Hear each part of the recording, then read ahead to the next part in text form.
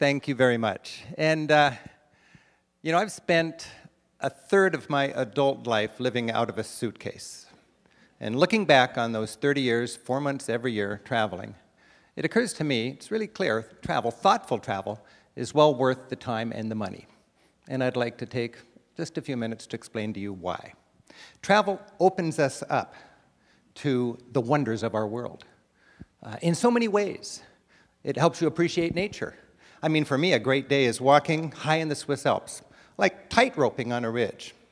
On one side, I've got lakes stretching all the way to Germany. On the other side, the most incredible alpine panorama anywhere, the Eiger, Monk, and Jungfrau, cut-glass peaks against that blue sky. And ahead of me, I hear the long legato tones of an Alp horn, announcing that the helicopter-stocked mountain hut is open, it's just around the corner, and the coffee schnapps is on. That connects you with nature, and it connects you with culture. And when I'm traveling, I love this whole idea that travel connects us with culture. When I'm traveling, I find that there's different slices of culture that I never realized people could be evangelical about.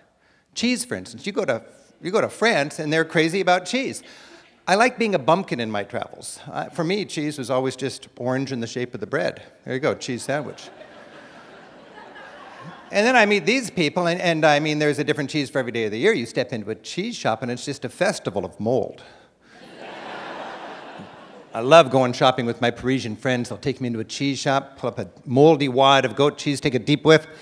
Oh, Rick, smell this cheese. It smells like the feet of angels. Okay, well, when you're traveling, you open up to new things that might smell like the feet of angels. A great thing about travel is it connects you with people. And, if I'm making a tour or a guidebook or a TV show and I'm not connecting people with people, I'm kind of nervous because it's going to be a flat experience. It's people that really, make your experience vital. That's the mark of a good trip. And it doesn't need to be like earth-shaking encounters. They can be just silly encounters. I was in Italy recently and I met this little kid, and he was just staring at me. It was kind of rude. Finally, his dad said, "Excuse my son, he stares at Americans." I said, "Well, why is that?" And he said, "Well, last week we were at McDonald's having our hamburger, and my son, noticing the fluffy white bun, said, 'Dad, why do Americans have such soft bread?' And the dad said, 'Son, it's because Americans have no teeth.'" So I showed him my teeth, and I sort of, straightened out a little misunderstanding between peoples there. And it occurred to me there's so many misunderstandings between people, and when we travel, we straighten them out. I don't know about you, but I was raised thinking the world is a pyramid with us on top and everybody else trying to figure it out. And then I traveled and I realized, we have the American dream. That's a great thing, but other people have their own dream. Norwegians have the Norwegian dream. Bulgarians have the Bulgarian dream. These people have the Sri Lankan dream. Travel wallops my ethnocentricity, and I'm very thankful for that. It's something to celebrate. Our dream is beautiful, but so is theirs. In my travels, I have really been impressed by the amount of pride on this planet. Wonderful pride. I was in Afghanistan once, just in a cafeteria where the backpackers were hanging out. A man sat down next to me, said, "Can I join you?" And I said, "You already have." And he said, "You're an American, aren't you?" And I said, "Yeah." And he said, "Well, I'm a professor here in Afghanistan, and I want you to know that a third of the people on this planet eat with spoons and forks like you do. A third of the people eat with chopsticks, and a third of the people eat with their fingers like I do, and we're all civilized just the same." He had a chip on his shoulder. He thought I thought less of him because he ate with his fingers. And that lesson stuck with me. And for the rest of my trips through South Asia, I was aware of that. I went to restaurants, fine restaurants, with, well-dressed professional local people that had no spoons and forks. They had like a ceremonial sink in the middle of the restaurant. People would wash their hands and eat using their fingers the way God intended them to be used. It actually became quite natural for me. I had to be retrained when I got home. But these are the lessons you pick up, and it is so fun to change something that you thought was a basic truth. Well, into your adulthood, you realize, hey, other people, smart people, can see it differently. I'm impressed how many heroic struggles are going on this planet all the time that I'm completely oblivious to. Every year, 8 or 10 distinct languages go extinct. That's 8 or 10 ethnic groups that lose a long struggle. I was raised thinking Nathan Hale, Ethan Allen, Patrick Henry, they were the ultimate. Well, they're great, but they're certainly not unique. They're a dime a dozen on this planet. It doesn't diminish ours, but it's really important for us to remember in our travels that there are other heroes and other causes. One great way to make your travels more meaningful is to relate to embrace a contemporary Nathan Hale in a different country. Get into it. An easy one is Archbishop Oscar Romero. Go down to San Salvador, El Salvador, and learn about Archbishop Oscar Romero, a present-day Nathan Hale. A few years ago, I was due for a vacation. I was heading for Mazatlan, and I was just needy for a nice stretch of pristine beach, swept free of local riffraff. I was going to have a plastic strap on my wrist, giving me unlimited margaritas, never have to dirty my fingers with coins. You know what that's like? I was ready. And then some friends invited me to go to San Salvador for the 25th anniversary of the assassination of Archbishop Oscar Romero. He marched with his people. He stood by his people during the civil war that they lost. These were the landless peasants. He said, I'll probably be killed, and when I'm killed, I'll rise again in my people. And I wanted to see Romero in his people 25 years after his assassination. And I went to El Salvador. 2 days into that trip, I was covered with bug bites, in a sweaty dorm bunk bed, eating rice and beans one day and beans and rice the next. And I was having the greatest travel experience you could ever have. It changed my whole outlook. It was really valuable to me. And I marched with those people. And in El Salvador, we came upon a monument that looks a lot like a monument we all know and love, the Vietnam Memorial in Washington, D.C. It's a knockoff of that memorial, right there in the capital city of El Salvador, with just as many names chipped onto that black granite. The only difference is these are names of people who died fighting you and me. Now, maybe they were communists and we had to kill them all. I don't know. It's not an issue of, what is the reason for that. There's a reality. There's 50,000 widows who died fighting us for a cause. And I want to know that cause. I want to empathize with that cause. I don't need to agree with it, but I want to appreciate it. That's why I went to Iran. A few years ago, I had the great opportunity to go to Iran with a public television TV crew to make a show. People ask me, why are you going to Iran? And I thought about it. Why am I going to Iran? And it occurred to me, I'm going here because I think it's good character to know people before you bomb them.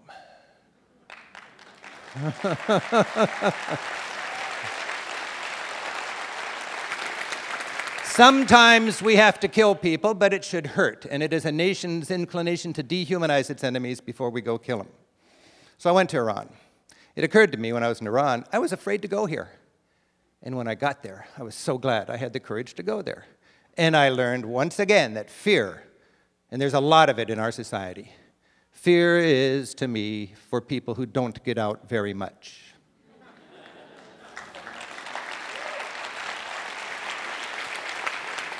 Now, when you go to Iran, it's a thriving country of 70 million people. I want to know what makes them tick. I'm in their capital city, Tehran, with about 12 million people, and there's a veneer of hatred there. I mean, look at the banner there. It's an 8-story tall American flag made out of dropping bombs and skulls for stars and stripes, saying, "Down with America." And we've all heard about death to America and so on. I was in a taxi in that traffic jam there later on that day. It was just silent, and suddenly my driver just bursts out, "Death to traffic." And I thought, no, wait a minute. I thought it was death to Israel or death to America. He said, right now it's death to traffic. And I said, well, what's with that? And he said, here in Iran, anytime something's frustrating to us and out of our control, we say death to that. And I thought about that. I thought, boy, I'm so glad I'm here to understand this with a little more sophistication than a bumper sticker. So he speaks Farsi, he doesn't speak English, he's translating it directly, and to him he's saying, damn that. And I thought, well, have I ever said damn something? Have I ever thought, damn those teenagers? Well, yeah, I have. And, do I really want them to die and burn in hell for eternity? No, it's just after midnight, turn down the music. Damn those teenagers. So when we travel, we gain a little better appreciation of what is the baggage that people are carrying when they respond to us. Think of the baggage we have in our country after 9/11. We're a mighty nation of 300 million people. We lost 3,000 people on 9/11 10 years ago, and it's part of our baggage, just like for our parents it was the Depression and World War II and so on. Well, Iran's got baggage, and we need to understand that if we're going to deal with them smartly. Their baggage, and they've got 1/4 of our population, is losing several 100,000 people when Saddam Hussein, funded by the United States, invaded their country. Now, I don't know if we really funded them, but they think they did, or we did, and that is baggage. And when you travel around Iran, Every town's got a vast martyrs cemetery filled with victims of that war. And for me to see a widow sitting on the tomb of a dead loved one, as she's done every week for decades, knowing the propaganda she's lived through and the struggles she's lived through, that's baggage. I got to understand what she's going through if I can understand their country better. I wanted to know what makes 70 million Iranians tick, and I found out a lot by going to Iran and actually traveling there. I was standing on the street corner one day, and a woman crosses the street. She said, "Are you a journalist from America?" I said, "Yeah." And she did one of these little point-on-my-chest things, and she said, "I want you to go home and tell the truth. We're united, we're strong, and we just don't want our little girls to be raised like Britney Spears." I said, "We got something in common here." And I thought about that. What's her baggage? Well, you know, they grew up with the Shah on the throne. And if you grew up with the Shah on the throne, back then they were bragging the miniskirts are shorter in Paris than they are in Tehran. You don't want your little girl to become a boy toy, a crass materialist, and a drug addict. And for good reason, given her situation, she was afraid of that. I wanted to know, what is the core constituency of the fear-mongering party that rules that country? And I learned. It's small town, less educated, fundamentalist parents. Good people motivated by the same thing their counterparts are here in the United States: fear and love. That's a powerful lesson you cannot learn watching TV. You need to go there and meet these people. A great sort of learning area, wading pool for world exploration to me is Europe. It's kind of my beat. I loved going to Europe because we have smart, similar people dealing with similar problems and coming up with different answers. We can compare notes. Europe and America are both wealthy, Christian, democratic, capitalist societies. We're all passionate about government by, for, and of the people. I've thought about this, and I think there's a difference. Here in the United States, we're all about government by, for, and of the people via the corporations we own. Now, that's not a judgmental statement. That's just a kind of an observation. And it might make sense for a government to provide a good environment for our corporations to prosper. I think in Europe, they've got government by, for, and of the people in spite of the corporations they own. I think their government goes to bat for the future, for the poor, and for the environment at the expense of their businesses. I'm fascinated by how the United States is really into legislating morality. In Europe, they've got the same victimless crime issues, and they have different approaches to them. And my friends in Europe always remind me a society has to make a choice: tolerate alternative lifestyles or build more prisons. And then they always remind me we lock up 8 times as many people per capita as they do. Either we are inherently more criminal or there's something funny about our laws. Prostitution's a good example. When you travel around Europe, you realize in a lot of countries, prostitution is legal.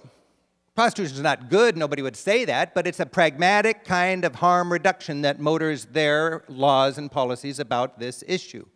And they would rather have a situation where sex workers are unionized. In order to get a license, they have to be checked by a doctor or a nurse so they're not spreading diseases. And so when they push their emergency button, a pimp doesn't come to their rescue, but a policeman does. Doesn't work perfectly, but that's their attempt to deal with this problem. We can learn from them. I think it's interesting when you go to Scandinavia, how many drunk teenagers you find on decorated trucks. And finally I asked, what's going on? And it was always in the spring, like May and June. And they said, here in Scandinavia, our kids really get drunk on graduation time, and the parents don't want them to drink and drive. So in a classic European sort of example of pragmatic harm reduction when it comes to soft drugs, the Scandinavian parents pay for the keggers, they hire a truck and a driver, they let the kids decorate it, and the kids go from house to house, and their parents serve them the beer. Now, in the United States, we deal with this problem of teens drinking and driving on graduation with moralism. Just say no. In Scandinavia, they would rather have a situation where, okay, the kids are going to drink anyways. Let's do it so they don't have to lie to their parents, so nobody drives and nobody dies. That's an example that we can learn from. I was in a Starbucks in Zurich a couple years ago. Went down to the bathroom downstairs, stepped inside, blue lights. I thought, what's this? Blue lights in the toilet. Well, then I realized, oh, I cannot see my veins. I couldn't shoot up if I wanted to. A lot of needle addicts, a lot of junkies on the streets of Europe because they're still alive and they're not in prison. I have to explain that to my groups. I say, these darn liberal Europeans. And I thought, well, this is frustrating for a junkie. You can't shoot up in the bathroom at Starbucks. So then, across the street, I noticed a machine that used to sell tobacco. Now it sells syringes. Government-subsidized syringes, they're almost free. Nobody shares needles and passes diseases in Switzerland. That would be, like, unthinkable. The government is into pragmatic, compassionate harm reduction for the solutions to their problems. And then down the street from this needle vending machine is a heroin maintenance clinic called a Café Fix, where people can go, get their addiction maintained, get counseling, get their lives back on track, get a job. It's not right or wrong, but they're learning and we can learn from them. And that's a valuable thing about travel as we struggle with persistent problems. When it comes to marijuana, of course, Europe is much more progressive in this regard. In Holland, the coffee shops sell marijuana. Now, a lot of Americans worry there's a whole reservoir of people that would love to ruin their lives smoking marijuana if only it was legal.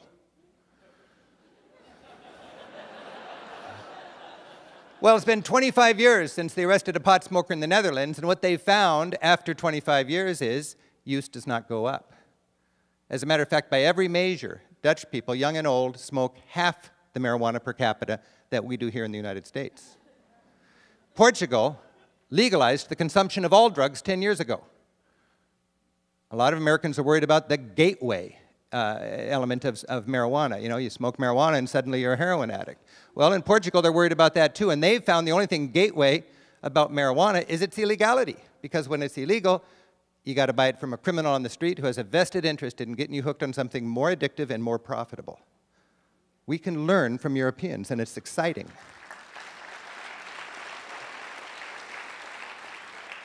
I love to have European friends as sounding boards so I can test out ideas and confusion and frustration for me. And I've got a good friend in Switzerland who's a school teacher, teaches in a little village, a very traditional village where almost everybody has the same last name. And when I visit with Ollie and his wife Maria and their kids, I love to ask them questions. Recently I asked Ollie, how can you Swiss people so docilely pay such high taxes? And without missing a beat, he said, well, what's it worth to live in a country where there's no homelessness, no hunger, and where everybody, regardless of the wealth of their parents, has access to quality health care and education? Now, Ollie is not a crusader. Ollie's just a capitalist with a European social ethic. And it's interesting to learn from them. One thing that's occurred to me recently is Americans are loving, compassionate people, but we're not very good at grappling with the gap between the rich and the poor. There's something in our upbringing that makes it very tough to deal with that honestly.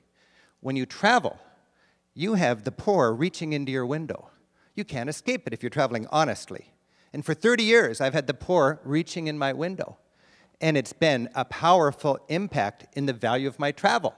And I'll tell you, I've learned that even if you're motivated only by greed, if you know what's good for you, you don't want to be filthy rich in a desperately poor world.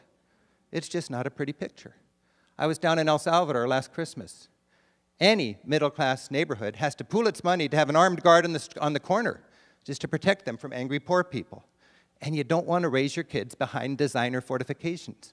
We're on a track to that if we don't learn from the other parts of the world that have not dealt with this very smartly.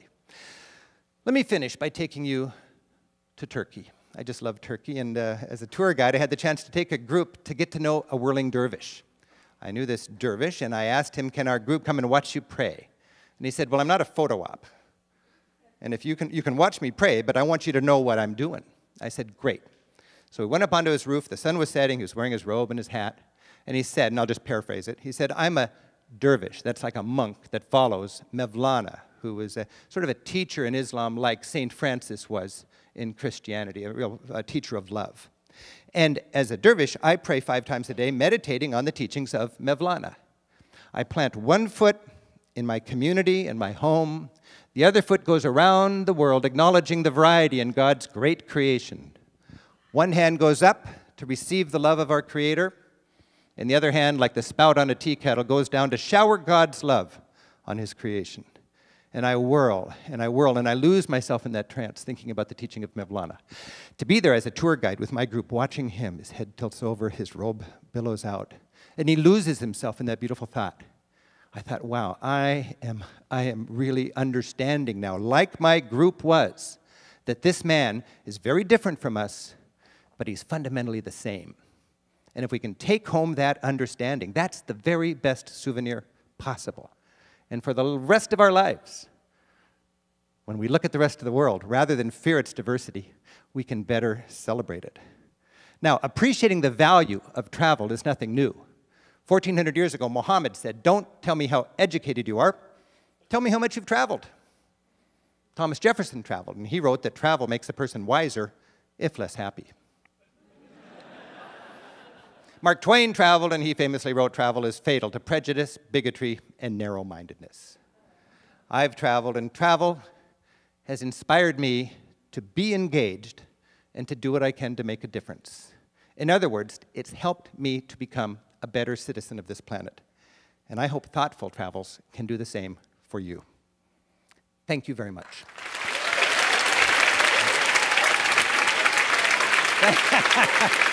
Thank you. Thank you.